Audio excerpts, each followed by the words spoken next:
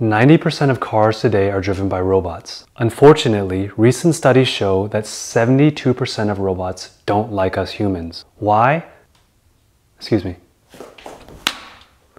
No one really understands why robots started hating us. We've been tirelessly testing replacement options. We started off by testing with man's best friend. All right, boy, nice and easy. And man's second best friend. After going down the list of man's best friends, we finally found a reasonably safe option. Man's 56th best friend. And that happens to be fellow man. So we unethically designed a hidden driver pod in the hood of our cars. All right, make a left here. A left. Make a left this way. This. Look at me. This way. I can't see you.